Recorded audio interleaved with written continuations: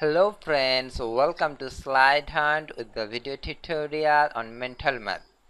To visit my channel, type www.youtube.com/SlideHunt.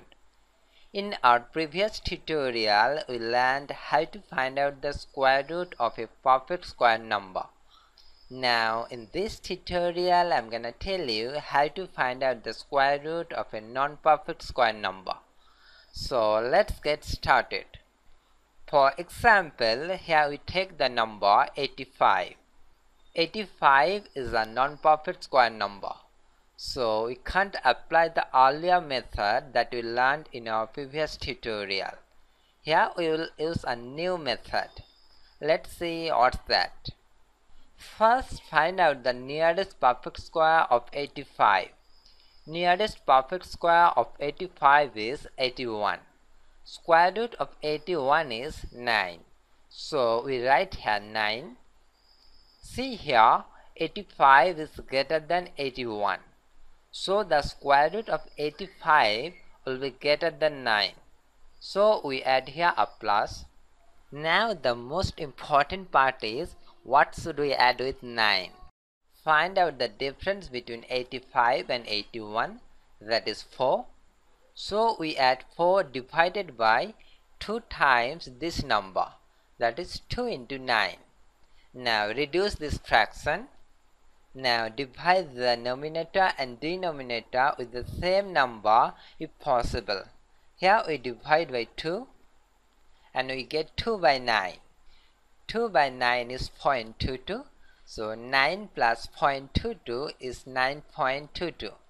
So the square root of 85 is 9.22. One thing I must say here, the result that we get here is not the actual value. It is the approximate value. But the difference is very small. Let's try for another number. I'm gonna take 46. Nearest perfect square number is 49. Square root of 49 is 7. So we write here 7. Now see here, 46 is less than 49. So the square root of 46 will be less than 7. We need to subtract some numbers from 7. What we subtract? Find out the difference between 49 and 46, that is 3.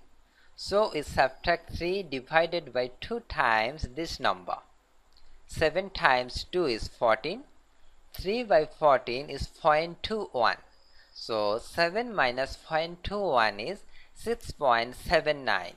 So square root of 46 is 6.79. Let's try for a large number. This time I'm gonna take 232. Nearest perfect square number is 225. Square root of 225 is 15. 232 is greater than 225, so we need to add here something. Difference between these two numbers are 7. So we write here 7 divided by 2 times 15.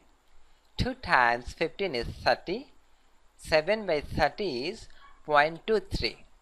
15 plus 0.23 is 15.23. So square root of 232 is 15.23. Next I'm gonna take a 4-digit number. Let's say 1000. Nearest perfect square number is 1024. Square root of 1024 is 32. 1000 is less than 1024. So we need to subtract some number from 32.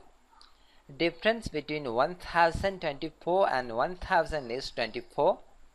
Subtract 24 divided by 2 times 32. Now reduce this fraction and we get 3 by 8. 3 by 8 is 0.375. 32 minus 0.375 is 31.625. This is it.